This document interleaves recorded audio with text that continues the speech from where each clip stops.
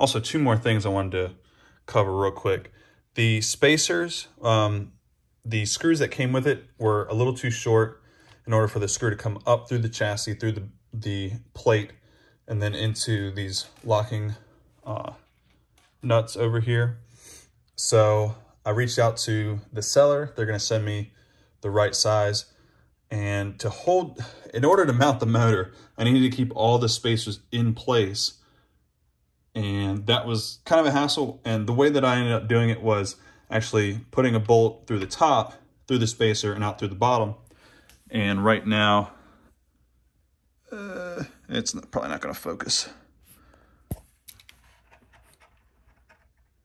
You guys might be able to see a couple of those screws. It's not focusing right, but you can see a couple of them sticking all the way through. But there's 7 all the way around that's just holding the spacers in place. When I get the right size screw in, I'll take that out, put that in, put the new screw in, bolt it down, and then do one at a time, just like that.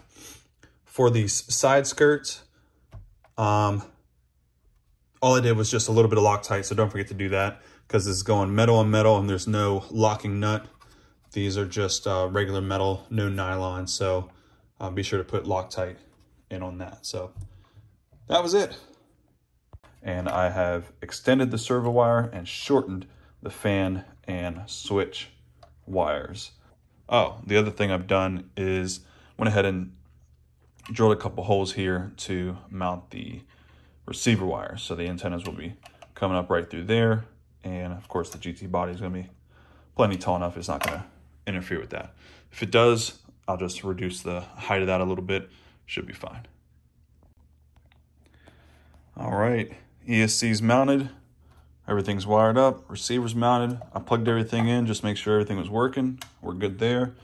Servo's in. That's actually centered the way it is, but because of the positioning and all that, it had to be, kind of angled in that manner. That's fine, as long as when it rolls down the road, it goes straight. Only thing I'm a little concerned with is where the body's gonna mount up, right here.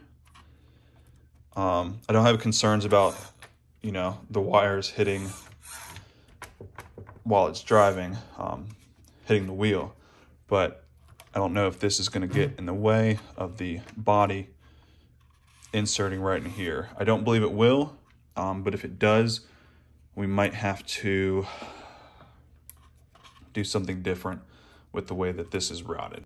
Here's the new spool. See the outline, how that goes in. And I'll link this spool as well. All right, you guys, got a couple more things in the mail. Front bumper for the infraction, a replacement front splitter, and then ARA 320521. This is front bumper support for the infraction. So we'll go ahead and put all that on. We'll take the Limitless front bumper off. So of course I say, that part number because that's the only one that comes with the appropriate bumper support. But as you can see here, this is the same as the Limitless. So we're only going to be swapping on what's needed in order to put the front bumper on. And just so there's no confusion at all, front bumper, this is this piece right back here. It's kind of hard to see. Let me see if I can, there we go. That's already attached. Of course, we don't need to replace that. That's gonna stay. All of this is gonna stay on.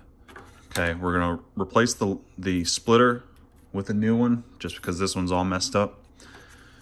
This is how the front bumper goes on. Get this to focus here. Okay, and then this is going to rest these two holes here. I'm going to go here and here, and then this up top is going to go right in here. That's the great thing about these Limitless, infraction, felony. A lot of them are identical, so we'll just have to put our own screws in, but that's it. That'll give, other than, of course, the splitter is down here. This is gonna get the brunt of the impact if we crash, but this little extra added protection will help protect all of this up here.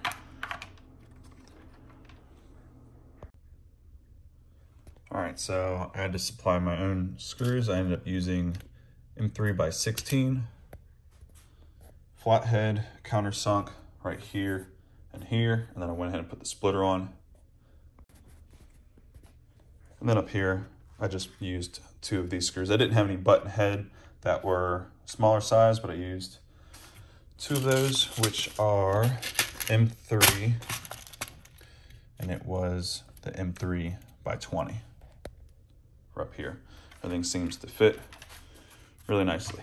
So, splitter looks good compared to what it was. That's the underside, and that was up top. All right, you guys, moment of truth time. I've got the body.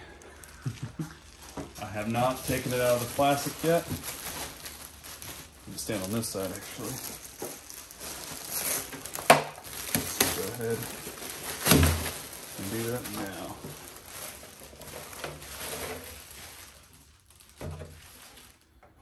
There we go. Let's see, we're in the shop. Yeah, we are. Looking good. So I will now be able to tell if the ESC can be mounted there or not. And then I get to start cutting. All right, let me work on this and I'll be right back with you all. All right, so we are gonna have to take the wing off in order to try to fit this over here, which is fine because I've got actually a new wing coming in the mail. So that might take a while to get here, but you know, so be it. So the wing is off. Now this comes off. All right, so now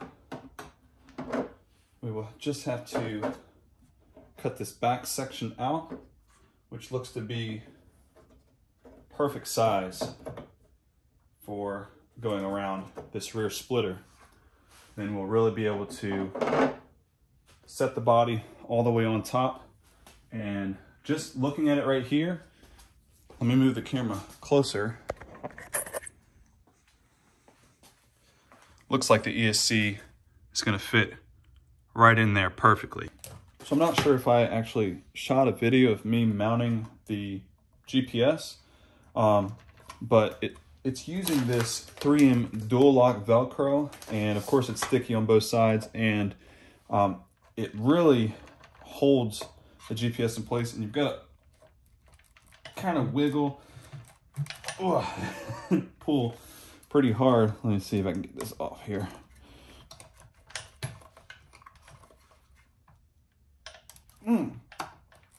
That is really, really on there. There we go. Okay, so clearly that's not coming off easily, but this is how I've got the GPS mounted. Get that line back up. And that was difficult. Snap that down into place and it's good to go. I'm gonna do the same thing with the ESC. The reason I'm doing that and not doing double-sided sticky tape, I'm sure you've already kind of guessed, but I can't just stick this down here and leave it because I need to be able to get the gear off of this motor without having to pull the whole motor out just to swap that out. It would be much easier for me to pop the ESC off and change the gear that way than to remove all the screws and slide the motor out this way. All right, last little tip here. I've got some double-sided tape stuck right on top of these. Actually, I've stuck them down a little too hard. I'm gonna lightly put them on. And what I'm hoping for, actually, wait a minute, no. Jeez. Leave the plastic on the other side. Flip them over so the sticky side is up. And then I'm going to line up the ESC where it's supposed to be, stick it down on there, and then when I flip it over, I'll be able to see where to cut out this double-sided or dual lock Velcro, because that is going to need to be cut out to clear those, I guess you can call them nuts. There's screws coming in from the bottom. They're flat like that so that batteries can sit on top of them without, you know, too much of an issue. But I want the ESC to sit flat, so I'm going to cut that out from here. You guys will see it in a second. All right, so I've stuck these on, and I've actually used some body snips to cut out around the edges here. So I'm going to peel all this off and get it stuck into place after I wipe this down.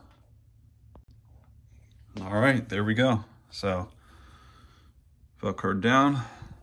I'm letting the stickiness, of course, set up, so I'm not gonna pull it off to do a proof of concept or anything, but you can see wheel clears, no problem.